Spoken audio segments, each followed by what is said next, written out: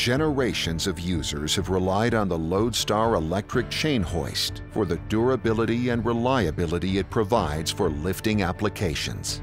With the Lodestar VS, Columbus McKinnon made this iconic hoist better than ever, combining the Lodestar's industry-leading design with the best-in-class features of Magnatech's premier variable frequency drives. The result? A one-of-a-kind intelligent hoist that puts the power to monitor and adjust the hoist performance right at your fingertips. What makes the Lodestar VS unique is CM high-tech Hoist Interface Technology, one of the easiest-to-use computer interfaces on the market, developed exclusively by Columbus McKinnon. To access CM high-tech, simply connect a laptop or tablet to the hoist via the convenient, easy-to-access port.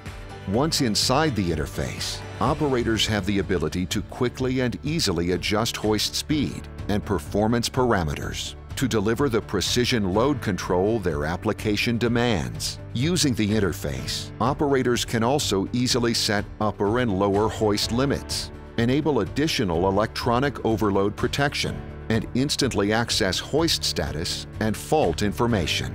The Lodestar VS comes equipped with the Magnetek IMPULSE G Mini drive, optimized for unparalleled performance, with programming features that allow for monitoring of the lift, load, current, and voltage. Combined, these features help decrease wear and tear on the hoist by lowering torque spikes and reducing overload faults, while ensuring smooth acceleration and deceleration.